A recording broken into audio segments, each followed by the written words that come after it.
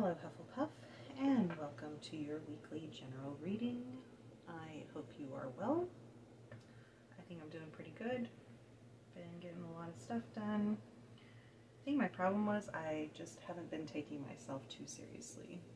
At least my desires and my wants and whatever. So I don't know. I'm feeling good.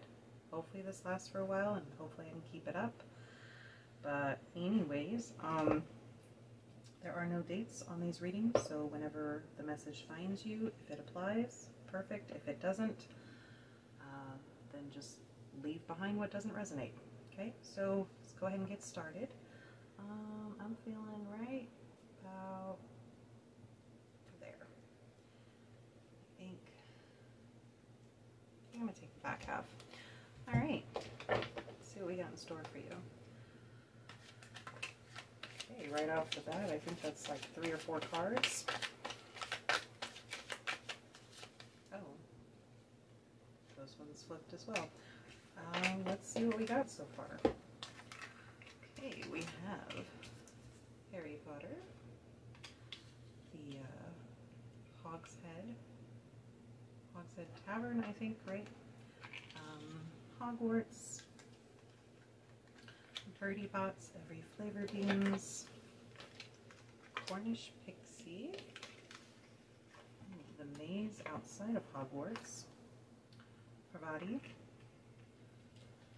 Let's see what else we got.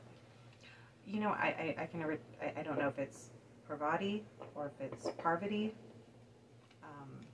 Ever since Parvati on Survivor, I just don't know how to pronounce anything anymore. Alright, another view of Hogwarts, but from like the opposite side.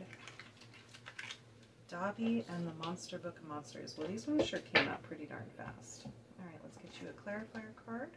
And then we'll get started.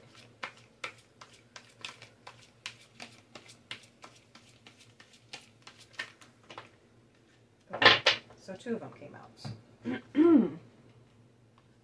We have Salazar Slytherin, Ace of Cups, and we have 8 of Cups, Despair. So let's go ahead and get these so you can see them closer. Okay, I'm going to try to do this right because I noticed in the past few videos I'm like way off camera. So hopefully I can get this right. Okay.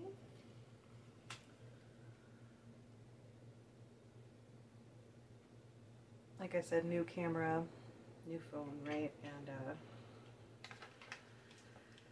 just a little learning curve here. Hogwarts. Birdie Bots, Every Flavor Beans. Eventually, I will get a new camera, I promise. And it's not going to be a super cheap one either. Well, I mean, it's not going to be really expensive, but it's just going to be better than what I've got. Cornish Pixie. And then there's the Maze.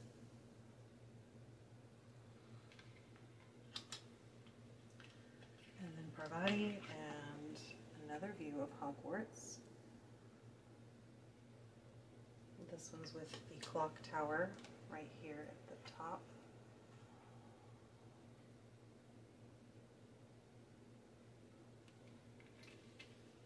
Trying out a new microphone. Hopefully this sounds a little bit better.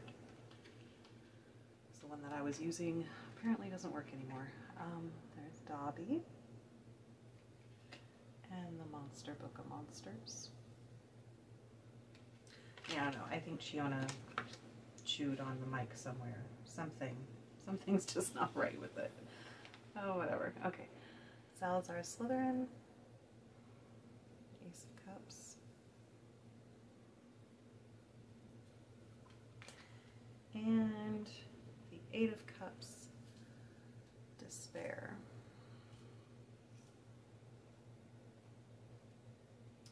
All right, you know the deal. Give me a moment and let me look these over and see what we've got. Okay, Hufflepuff, I'm gonna talk this out because I see a little bit in here, but I don't have the full message just yet. So what I'm seeing is a lot of like unknown and a lot of mischievousness, and just a lot going on, okay? And the fact that these two views of Hogwarts came in the same position, right? Like this is from the back and this is from the front.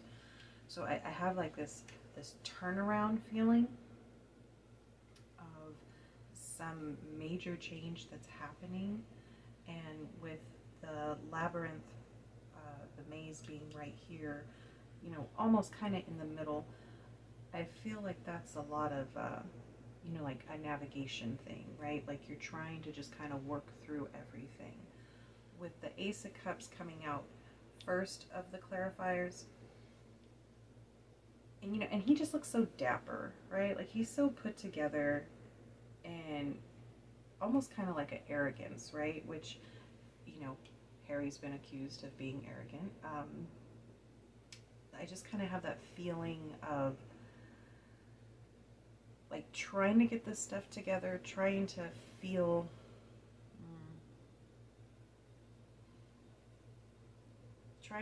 something. Whatever the thought was, it's gone now for the moment. Because I was thinking that, you know, when I put this deck together, and originally when I first started getting these cards, I said I wanted to have Harry as the world card. But right now, as I'm looking at it, I'm feeling like that magician energy, which when I was doing this, I was like, okay, Dumbledore's going to be the magician card, but also in this particular deck, he's also the magician in this one, which makes sense. But I'm just, some thought there was happening. Okay, so you have Harry with like this loner outsider energy, this like everybody knows who he is, but he doesn't even know who he is, right? And so he's in this journey of just trying to figure shit out. And then with the Hog's Head, oh my god, is it Boar's Head? No, it's Hog's Head. Yeah, it's Hog's Head. What am I saying? You know, you've got this tavern in this desolate area, and just that feeling of alone again, and especially seeing like Hogwarts from the back, kind of like, you know, like you're not welcome. Like this isn't your area. This isn't where you feel comfortable, and you're feeling all kinds of stuff. Some it's good, some it's bad.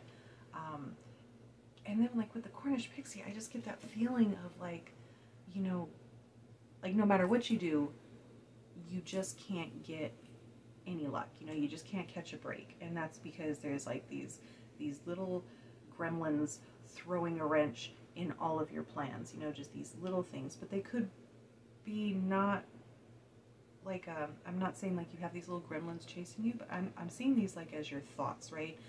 You've got the air quality of it, you know, they're flying around. And I just feel like you've got all these little thoughts that are just swirling around in your head, just kind of eating at you and confusing you and making you feel uncomfortable about this change that's happening, about this, you know, hey, you're a wizard, you know, like it's just that uncomfortable feeling of something, something new, something unknown, a whole lot of everything just going on, okay? When you get over here to the labyrinth, same thing. That's that whole navigation thing that I was talking about. Like you just don't know which way to go. But then there's this ray of sunshine, this ray of promise, this hope. You know, somebody comes along to say, hey, I got you, you know? And I really feel like because he was overlooking her for so long and then really didn't even engage with her at the Yule Ball, I think, you know, that obviously he did her dirty, okay? But she herself was still just very, very happy, very positive. I think she was a really good influence.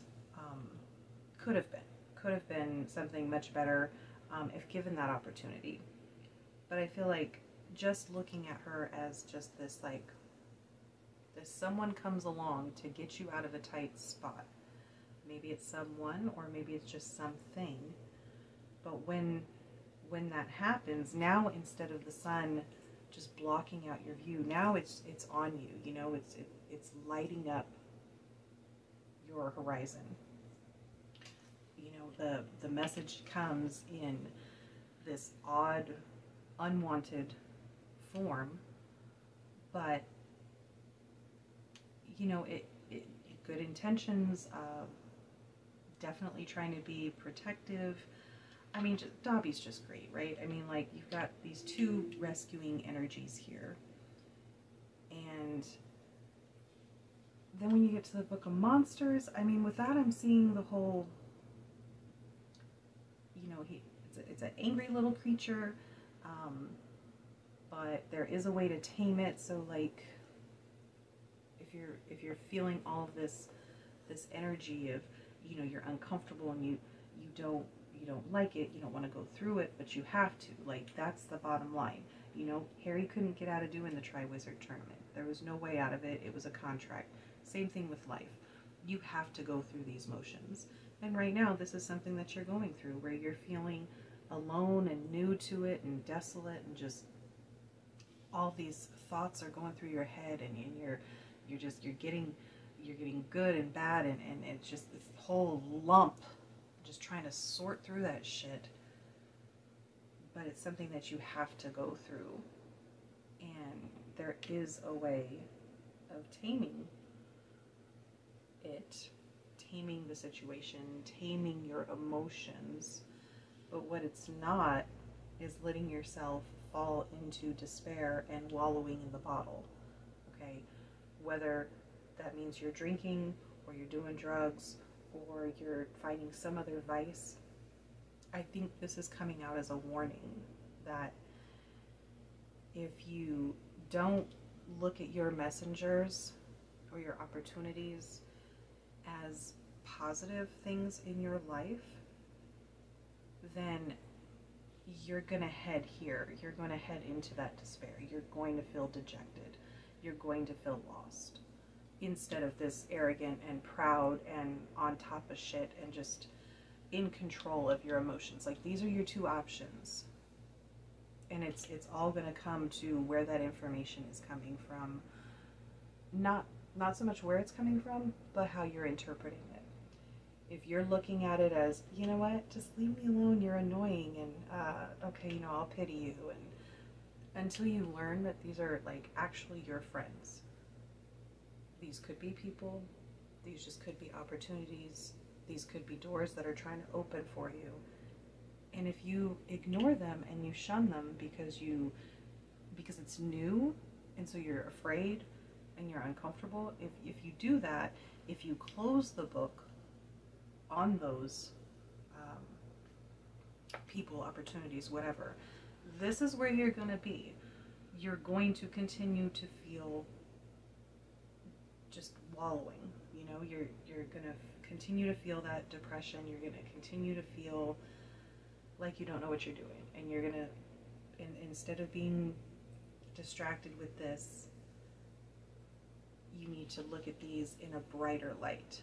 Try looking at it from a different point of view, not from what was working, like, in the past, because this is your new life. Whatever came before this, whatever came before, whatever changed, that's your old life.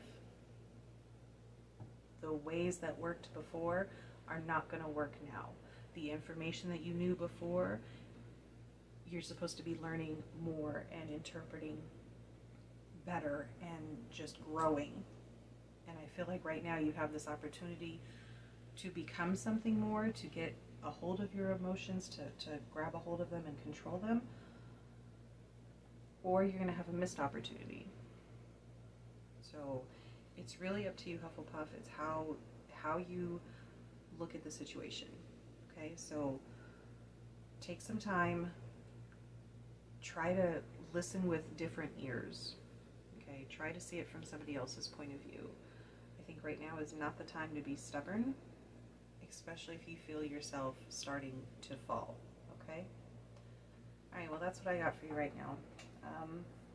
As always, I love you guys. Be good to yourselves, and I'll see you next week. Bye.